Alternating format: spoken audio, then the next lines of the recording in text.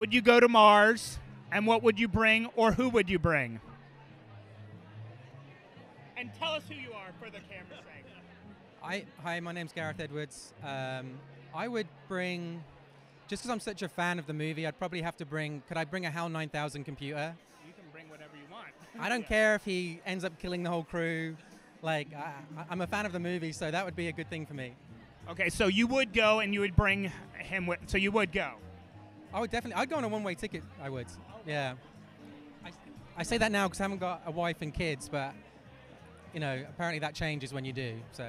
And then would you direct movies there, or you'd forget that and just have your own adventure? Well, actually, the whole reason I'm here tonight is because I'm campaigning that when the first crew go to Mars, they're going to need someone to document it, like a filmmaker, right? And I'm very cheap. In fact, I'm free. All I need is a seat on the rocket, and I don't need to come back. So that's like a payload you could use for something else. And so that's trying what. If I can achieve that tonight, then it's been a successful evening. Very nice. Thank you so much.